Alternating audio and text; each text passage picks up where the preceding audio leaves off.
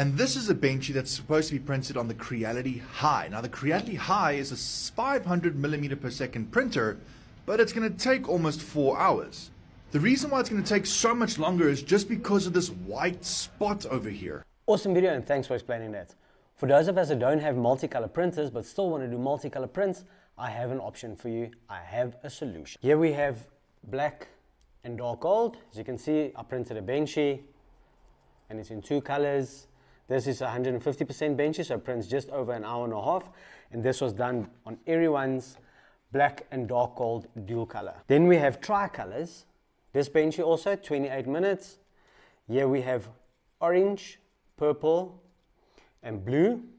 So it changes into 3 colors.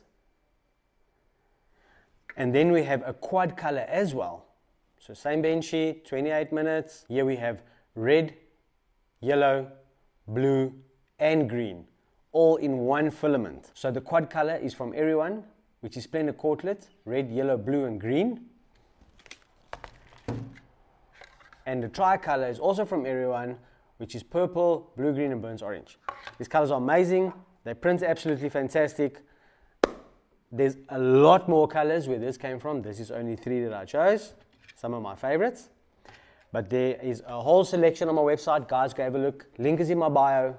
Check it out, vexil3dlabs.co.za. The filament is awesome, you won't regret it. Multicolor prints without the need of a multicolor printer.